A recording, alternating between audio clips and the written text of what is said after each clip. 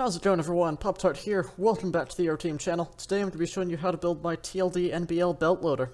So, as you can probably tell, belt loaders are the type of airport utility vehicle that are used for loading baggage onto aircraft. This particular model, the NBL, is one of the smaller belt loaders manufactured by TLD Ground Support Equipment. As for the build itself, we've got two different versions here. This one is with the belt retracted for driving around, and here's with the belt extended for connecting to the open cargo door of the aircraft. As you can probably tell by the title, this is in 1.5:1 scale, so this is the perfect option if you're working on an airport project in that scale, and can be used with virtually any of our smaller 1.5:1 airliners. It might take some tweaking to get the extended belt here to line up with the cargo doors depending on the height of the aircraft, since this is just a generic extension height I've built, but you should be good otherwise. So before we get started, this build does make use of our custom Aeroteam texture pack. A download link to this pack for Minecraft 1.13 can be found in the description below if you don't have it already. But if you're stuck using the default pack or some other pack for whatever reason, I'll show you workarounds you can use for the default pack. Now with that all out of the way, let's get going on the tutorial. So we'll first start out with the common base shared between the two versions here, the chassis that is. Then we'll build on both the retracted and extended belts separately, just so you can get an idea of how that is. And timestamps for that will be in the description below when it comes to choosing between the variants. So to get started here, grab your black concrete, not that one, black concrete, here we go.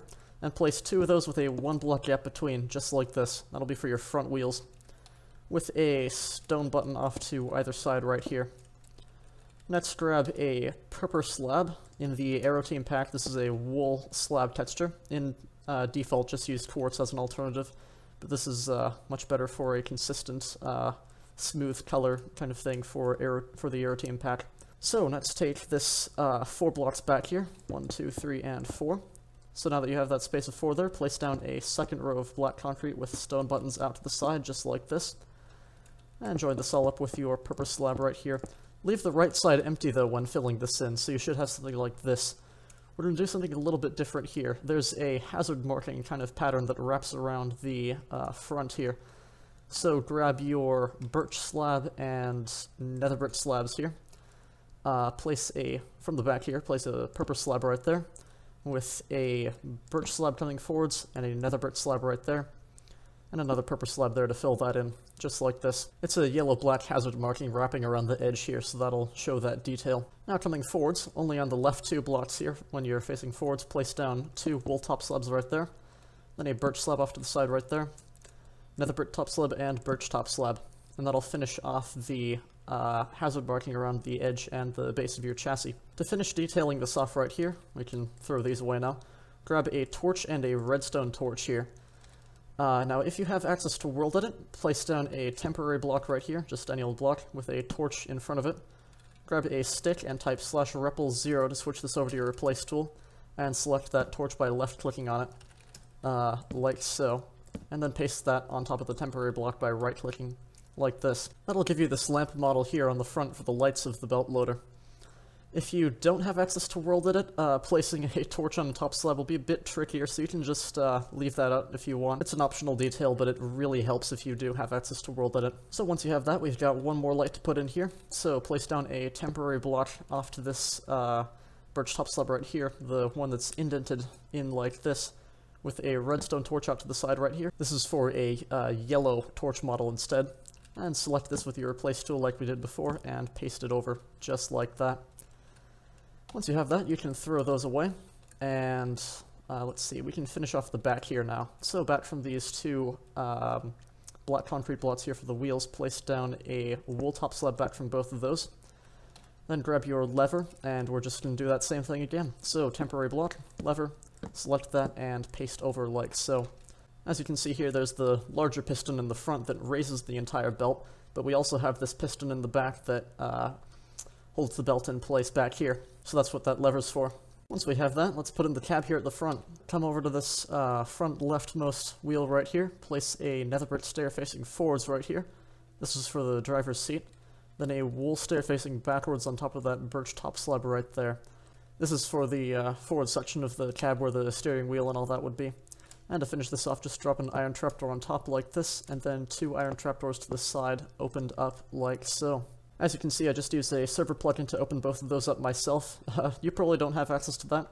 So if you want to put those in, what you can do is, if you have World Edit, place down a iron trapdoor anywhere with a redstone block beside it, or just power it in any way, and grab that with your place tool like that, and paste it anywhere, like so. And if you're without World Edit, I think in 1.12 and below you can do something like this with a piston and a block of redstone, or just any means of powering it, and something like this with a iron trapdoor there. Power that iron trapdoor and move the trapdoor with a piston. However, as you can see in 1.13, that doesn't work anymore. It's worth a shot in 1.12 though if you are on that version, but I can't show you that myself. Coming back from this now, on top of this forward rightmost wheel right here, place a wool half slab right there. Drag this back 1, 2, 3, 4, and 5 on top of that back wheel right there.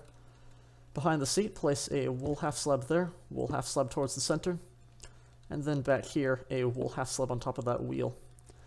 Now right in here, there's a kind of a metal grate area for storage, and for this texture what we're going to do is grab a, let's see, stone brick slab and light gray carpet right here.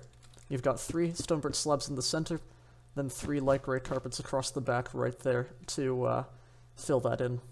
And then we actually have 1 more wool slab right in there to fill in that area.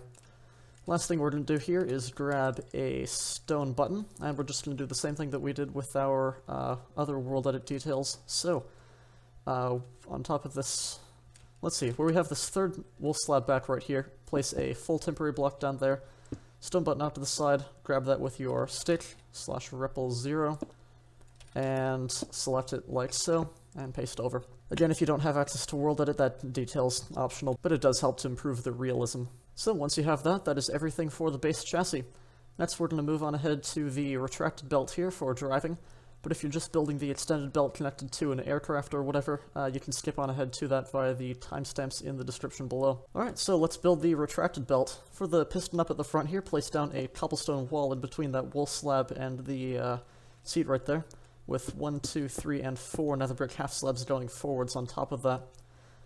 Now going back here, we have to place top slabs in this space, and obviously you can't mix top slab variants. If you want, you can place just 4 blocks of nether brick going back here in default, but it'll look a little bit weird.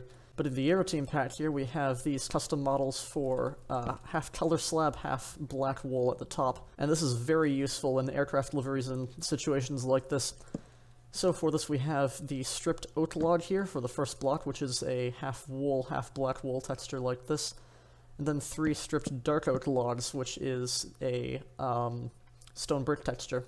This helps to maintain the overall look of the vehicle itself while still having the belt in place there. And to finish off the back of the belt here, you can just knock out this half slab right here and place that, place down a black wool right there, and then 1, 2, 3, and 4 nether brick half slabs going back from that. And that'll finish off your retracted belt. So the last thing we're going to build here is the extended belt. Now, as I mentioned before, this is just a generic extension, so this might not work for lower aircraft or whatever, so you might have to tweak it a little bit to get it to line up if you are building this with an aircraft. But for most cases it should work just fine, especially if it's just being built on its own as a display piece or whatever. So we'll start up at the front here with the piston as before, cobblestone wall between the slab and stair right there. And this time to extend it upwards, we'll place a 2nd on top and 1 going forwards right there. Now off of this here, place down a nether brick half slab on top of that rear one of the 2 there, I don't know how else to explain that. Then 1 going backwards from it right there. Next place a nether brick stair facing backwards upside down right here with a top slab off of it. That'll connect in with the piston right there. And then a set of 2 half slabs going forwards from that. Going back here, where we have that half slab right there, 2 top slabs going back, 2 half slabs going back, and 2 top slabs going back right there. Actually, we've got 1 top slab and a nether brick upside down stair facing backwards once more. That'll again connect in with that rear piston at the back here. And then just 2 half slabs coming off of it, just like that. So that is everything for the TLD NBL belt loader. Thank you so much for choosing an Aeroteam design. Though this may be just a small ground vehicle, hundreds of hours of work from all of us here at the Aeroteam go into all of our aircraft and vehicles to make these designs possible, And on that note, we do ask that if you use our designs, then please do give us credit for our hard work. Feel free to use this for any airport project you intend on publishing, but if you do, then please do remember that you must give credit to the Aeroteam for these designs. This can be accomplished as easily as a sign anywhere on the build saying designed by the Aeroteam, or a written credit in the project description. That's all that we ask. And if you have built this vehicle, then please do let us know. We'd love to see how you're using our designs. So with that all out of the way, that concludes this tutorial. Again, thank you so much for building this. If you enjoyed, you can check out our other tutorials via the playlists in the description below. If you like this, you might find something else from us that you like too. And if you do find that to be the case, then please do consider subscribing to the Aeroteam channel to be the first to see our new aircraft and vehicles when they come out. That's just about it though, so thank you all for watching, and we'll catch you in the next one.